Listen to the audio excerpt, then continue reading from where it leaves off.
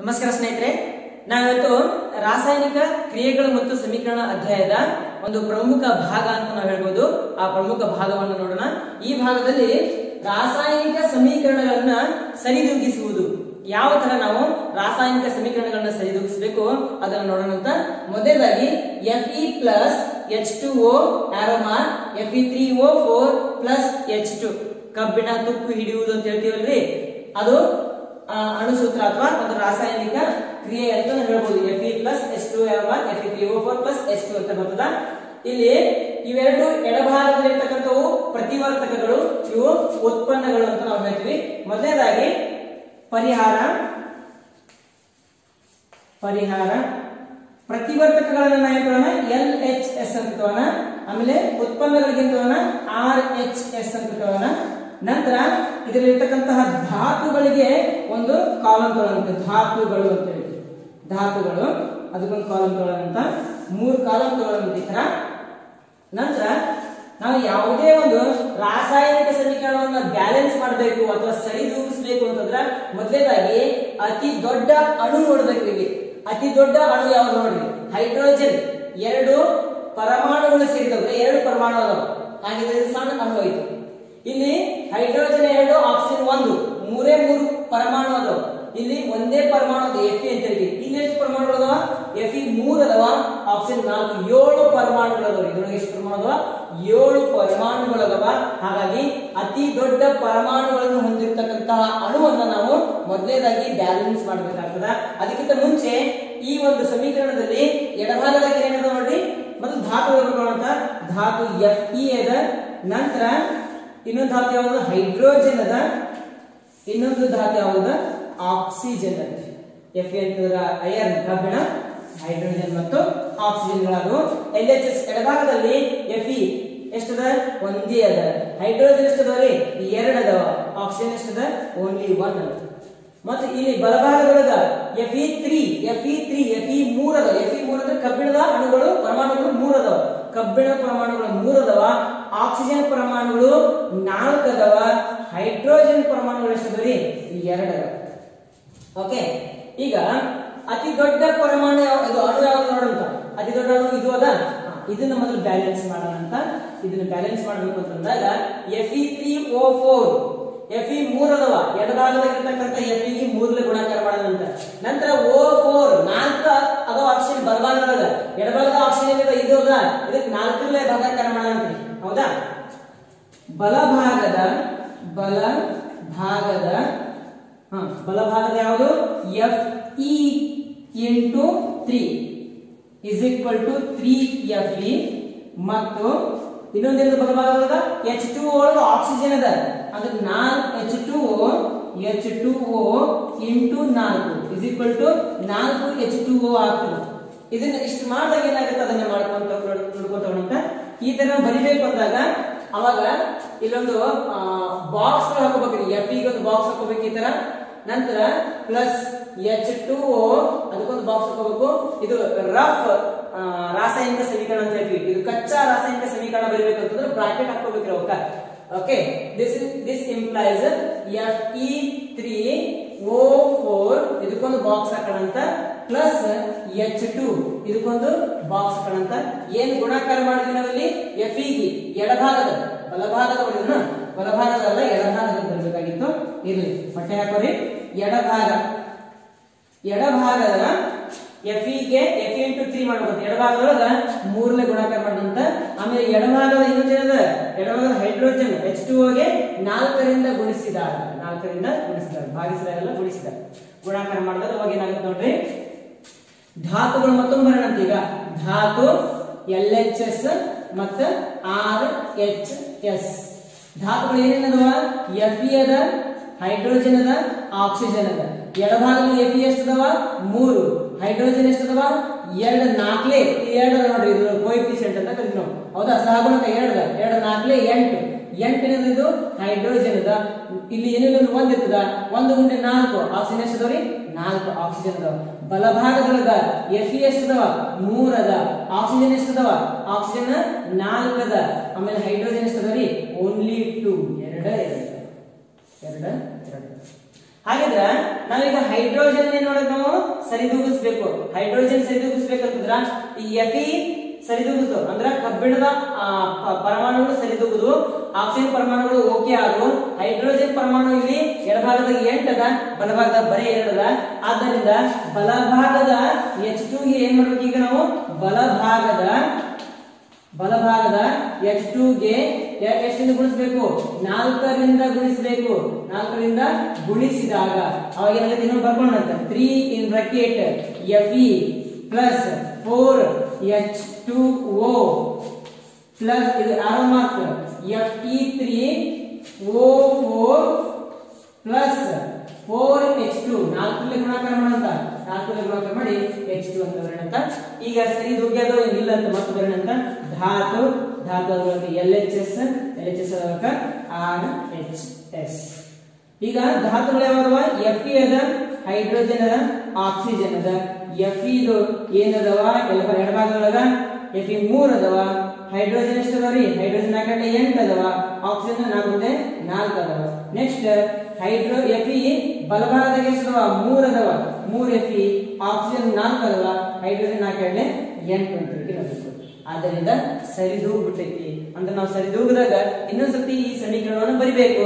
ಆ ಸಮೀಕರಣ ಇನ್ನೊಂದ್ಸತಿ ಬರಿಬೇಕಾದ್ರೆ ಫೈನಲ್ ಆಗಿ ಬ್ರಾಕೆಟ್ ತೆಗಿಬೇಕು. ಈಗ ಬ್ರಾಕೆಟ್ ತೆಗೆದು ಆದ್ದರಿಂದ 3Fe plus 4H2O arrow mark Fe3O4 plus 4H2 4H2 ಅಂತ ನಾವು ಬರೀತೀವಿ. ಇದು ಸರಿದೂಗಿಸಿದ ಸಮೀಕರಣ ಅಂತ ನಾವು ಹೇಳ್ಬೋದು. ಇದು ಒಂದನೇದು ಮುಗಿದೈತಿ. ಎರಡನೇದು ನೋಡ್ರಿ, ಎರಡನೇದು S8 ಸಲ್ಫರ್ನ 8 ಪರಮಾಣುಗಳದವ. ಸಲ್ಫರ್ನ 8 ಪರಮಾಣುಗಳ ಜೊತೆಗೆ ಆಕ್ಸಿಜನ್ ನ ಎಷ್ಟು ಪರಮಾಣುಗಳನ್ನ ನಾವು ಸೇರಿಸಿದಾಗ ಅದು ಸಲ್ಫರ್ ಡೈಆಕ್ಸೈಡ್ ಆಗ್ತದ. ಸಲ್ಫರ್ ಡೈಆಕ್ಸೈಡ್ ಆಗ್ತದ ಅಂತ ನೋಡ್ಬೇಕು. ಸಲ್ಫರ್ ಯಾವಾಗಲೂ 8 ಪರಮಾಣುಗಳನ್ನ ಕೂಡಿಕೊಂಡೇ ಇರ್ತದೆ. ಸಲ್ಫರ್ ಭೂಮಿಯೊಳಗ ನಿಸರ್ಗದಲ್ಲಿ 8 ಪರಮಾಣುಗಳಿಂದ ಕೂಡಿದ ಒಂದು ಅಣು ಯಾವುದು? ಸಲ್ಫರ್.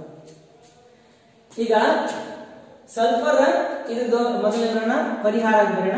ಪರಿಹಾರ ಧಾತು, ಆಮೇಲೆ LHS, ಆಮೇಲೆ RHS ಅಂತ ಬರೋಣ. LHS ಧಾತು ಏನದ ನೋಡ್ರಿ, ಸಲ್ಫರ್ ಅದ, ಆಕ್ಸಿಜನ್ ಅದ. LHS ಒಳಗೆ ಏನದ?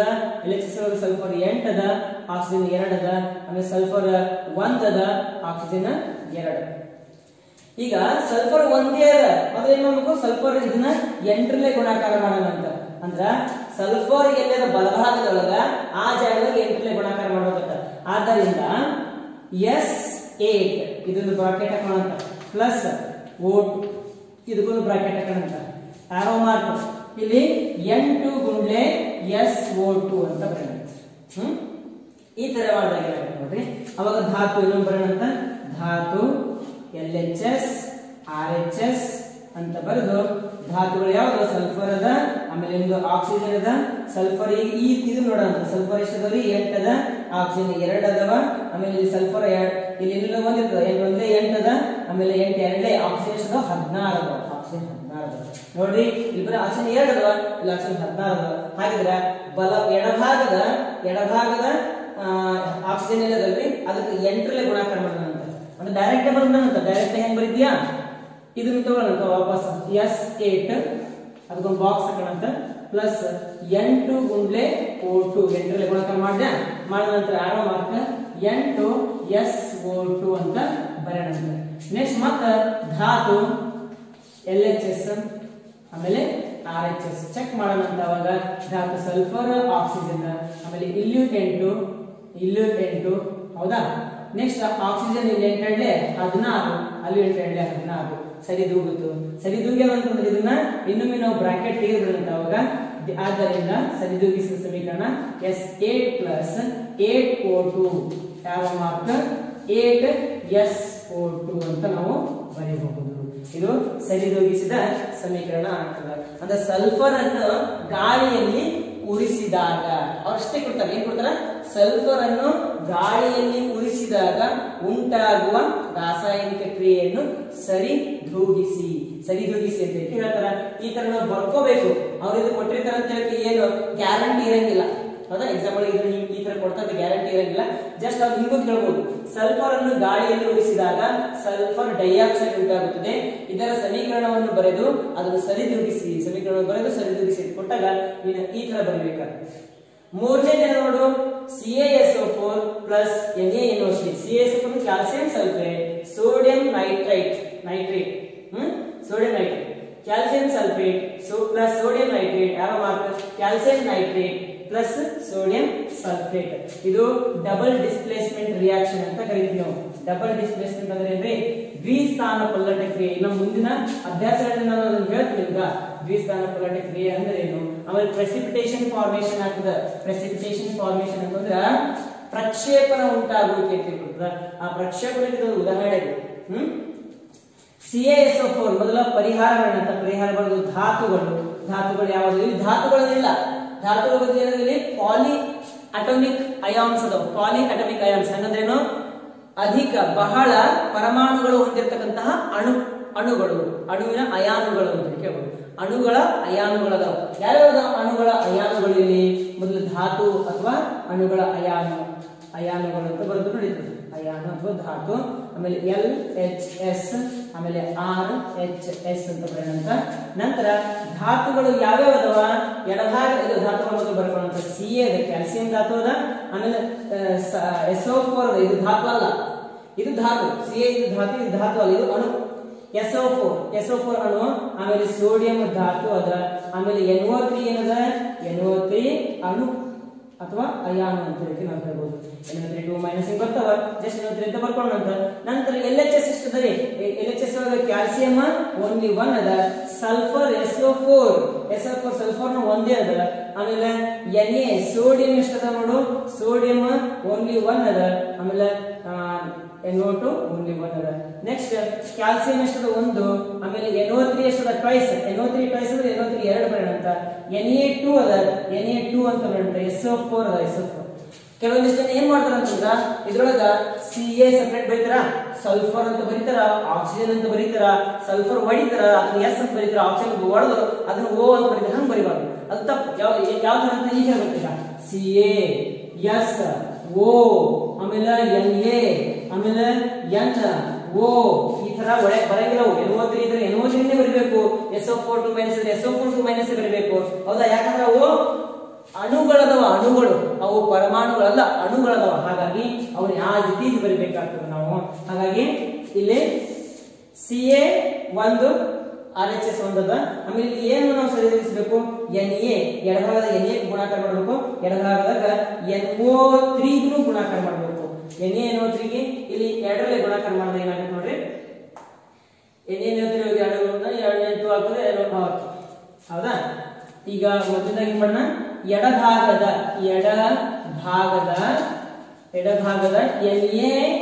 NaNO3 ಗೆ 2ರಿಂದ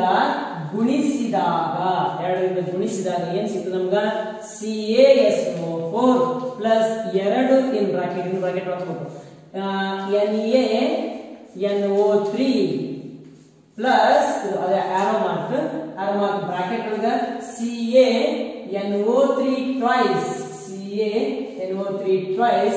plus ಇನ್ನೊಂದೇನದ? Na2SO4 sodium sulphate, Na2SO4 ಅಂತ ಬರುತ್ತೆ. ನಂತರ ಈಗ ಇನ್ನೊಂದು ಧಾತು ಅಂತ ಬರೋಣಂತ. ಆಮೇಲೆ LHS ಚೆಕ್ ಮಾಡೋಣಂತ. ಆಮೇಲೆ RHS ಚೆಕ್ ಮಾಡೋಣಂತ. ಅವಾಗ Ca ಬರ್ಕೋ, SO4 ಬರ್ಕೋ, ಆಮೇಲೆ Na ಬರ್ಕೋ, ಆಮೇಲೆ NO3 ಬರ್ಕೊಂಡಂತ. LHS ಭಾಗದೊಳಗ Ca ಎಷ್ಟದ? ಓನ್ಲಿ 1 ಅದ. SO4 ಓನ್ಲಿ 1 ಅದ. Na 1 ಇತ್ತು, 1 2 ಆಯ್ತು. NO3 ಸಿಂಗಲ್ ಇತ್ತು, ಅದನ್ನ 2ರಲ್ಲಿ ವರ್ಗ ಮಾಡಿದ್ರೆ 2 ಬಂತು. ನೆಕ್ಸ್ಟ್ ಬಲಭಾಗದಾಗ ಕ್ಯಾಲ್ಸಿಯಂ ಓನ್ಲಿ 1 ಅದ, SO4 ಓನ್ಲಿ 1 ಅದ, ಸೋಡಿಯಂ 2 ಅದಾವ. ಆಮೇಲೆ NO3 ಟ್ವೈಸ್ ಅದ. NO3 ಟ್ವೈಸ್ ಅಂದ್ರೆ 2ರಲ್ಲಿ ಗುಣಾಕಾರ ಮಾಡಿದ್ದಾರೆ ಅಂತ ಹೇಳ್ತಾರೆ.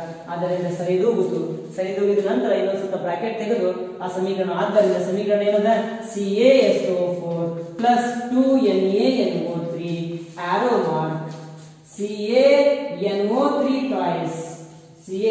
Twice plus Na2SO4 Na2SO4 calcium sulphate plus sodium nitrate ಆಲ್ಮಾರ್ calcium nitrate plus sodium sulphate ಅಂತ ಬರ್ತದ. ದ್ವಿಸ್ಥಾನ ಪಲಟ ಕ್ರಿಯೆ ಪ್ರಕ್ಷೇಪಣ ಕ್ರಿಯೆಗೆ ಒಂದು ಉದಾಹರಣೆ ಅಂತ ನಾವು ಹೇಳ್ಬೋದು. ನಂತರ ನಾಲ್ಕನೇದು CH4 plus O2 ಆಲ್ಮಾರ್ CO2 plus H2O ಅಂತ ಬರ್ತದ. ಇದನ್ನು ಕೂಡ ನಾವು ಬಿಡಿಸೋದಂತ ನೋಡ್ರಿ. ಮೊದಲಾಗಿ ಎಡಭಾಗದಲ್ಲಿ ಏನೇನಿದಾವ CH4 ಅದ. CH4 ಅಂದ್ರೇನು? Methane gas. ಮೀಥೇನ್ ಗ್ಯಾಸ್ ಅನ್ನು ಅಡುಗೆ ಅನಿಲವನ್ನು ಗಾಳಿಯಲ್ಲಿ ಉರಿಸಿದಾಗ ಉಂಟಾಗುವ ರಾಸಾಯನಿಕ ಸಮೀಕರಣವನ್ನು ಬರೆದು ಸರಿದೂಗಿಸಿ. ಪ್ರಶ್ನೆ ಏನು? ಅಡುಗೆ ಅನಿಲವನ್ನು ಗಾಳಿಯಲ್ಲಿ ಉರಿಸಿದಾಗ ಉಂಟಾಗುವ ರಾಸಾಯನಿಕ ಸಮೀಕರಣವನ್ನು ಅಥವಾ ಉಂಟಾಗುವ ರಾಸಾಯನಿಕ ಸಮೀಕರಣವನ್ನು ಬರೆದು ಸರಿದೂಗಿಸಿ ಅಂತ ಕೊಡ್ತಾರ. ಇಲ್ಲಿ ಮೊದಲನೇದಾಗಿ ಸೊಲ್ಯೂಷನ್ ಪರಿಹಾರ ಅಂತ ಬರೆದು ಧಾತು ಬರೆಯಂತ್ರಿ. ಧಾತು ಆಮೇಲೆ LHS ಆಮೇಲೆ RHS LHS ಒಳಗ C ಅದ, ಹೈಡ್ರೋಜನ್ ಅದ, ಆಮೇಲೆ ಇಲ್ಲಿ ನೋಡ್ರಿ ಆಕ್ಸಿಜನ್ ಅದ. ಇಲ್ಲಿ ನೋಡು CH4 ಕ್ಯಾಲ್ಸಿಯಂ ಹೈಡ್ರೋಜನ್. ಇದನ್ನ ಒಡ್ಕೋಬಹುದು, ಇದನ್ನ ಈ ತರ ಒಡ್ಕೋಬಹುದು. ಆಗ ಇಲ್ಲಿ ಒಡ್ಕೊಳಕ್ ಬರಂಗಿಲ್ಲ. ಯಾಕಂದ್ರ ಇದು ನಮಗ ದೈವಿದತ್ತವಾಗಿ ನ್ಯಾಚುರಲಿ ಸಿಗ್ತಕ್ಕಂತಹ ಒಂದು ಅಯಾನು. ಇದು ನ್ಯಾಚುರಲಿ ಸಿಗ್ತಕ್ಕಂತ ಅಯಾನು ಅಲ್ಲ. ಇದು ಒಂದು ಕಾರ್ಬನ್ ಮತ್ತು 4 ಹೈಡ್ರೋಜನ್ ಕೂಡಿದಾಗ ಉಂಟಾಗುವಂತಹ ಒಂದು ಅಣು ಅಂತ ಹೇಳಿ ನಾವು ಹೇಳ್ಬೋದು. CHO ಸಿಕ್ತು. LHS ಕಾರ್ಬನ್ ಓನ್ಲಿ 1 ಅದ, ಹೈಡ್ರೋಜನ್ 4 ಅದಾವ, ಇದು 2 ಅದ. ಇಲ್ಲಿ RHS ಒಳಗ ಕಾರ್ಬನ್ ಎಷ್ಟದ? 1 ಅದ, ಹೈಡ್ರೋಜನ್ 2 ಅದಾವ, ಆಮೇಲೆ ಆಕ್ಸಿಜನ್ 2 ಪ್ಲಸ್ 1 3 ಅದ. 2 ಪ್ಲಸ್ 1 3 ಅದ. ಅತಿ ದೊಡ್ಡದು ಯಾವ್ದು? ಇಲ್ಲಿ CH4. ಆಮೇಲೆ CH4 ಎಡಭಾಗ ಹೋಯ್ತು. H2O ತಗೊಳ್ಳೋಣ. H2O ತಗೊಳ್ಳೋಣ. H2O ದಿಂದ ನಮಗ ಹೈಡ್ರೋಜನ್ 2ರಲ್ಲಿ ಗುಣಾಕಾರ ಮಾಡಬಹುದು. 2ರಲ್ಲಿ ಗುಣಾಕಾರ ಮಾಡಿದಾಗ ಹೈಡ್ರೋಜನ್ ಸರಿದೂಗ್ತದ. 2ರಲ್ಲಿ ಗುಣಾಕಾರ ಮಾಡಿದಾಗ ಹೈಡ್ರೋಜನ್ ಸರಿದೂಗ್ತದ. ಇದಕ್ಕೆ 2ರಲ್ಲಿ ಗುಣಾಕಾರ ಮಾಡೋಣ ಫಸ್ಟಿಗೆ. ಅವಾಗ ಮೊದಲನೇ ಬರೋಣ. ಬಲಭಾಗದ H2O ಗೆ 2ರಿಂದ ಗುಣಿಸಿದಾಗ ಅವಾಗ CH4 bracket plus bracket O2 plus bracket CO2 plus 2 into H2 ಗೋ ಕರೋಣ 2H2O ಅಂತ ಹೇಳಿ ನಾವು ಬರೀತೀವಿ. ನಂತರ ಇದನ್ನ ಧಾತು ಬರ್ಕೊಳ್ಳೋಣ. ಧಾತು ಆಮೇಲೆ LHS ಆಮೇಲೆ RHS ಅಂತ ಬರೋಣ. ಧಾತುಗಳು carbon, hydrogen, oxygen. LHS 1 4 2. RHS ಒಳಗ ಈಗ 2ರಲ್ಲಿ ಗುಣಾಕಾರ ಮಾಡ್ತೀನ. 2 ಕಾರ್ಬನ್ 1, ಆಕ್ಸಿಜನ್ 2 2ರಲ್ಲಿ 4 2 ಸರಿ. ಇದು 1 2 2 ಪ್ಲಸ್ 2 4.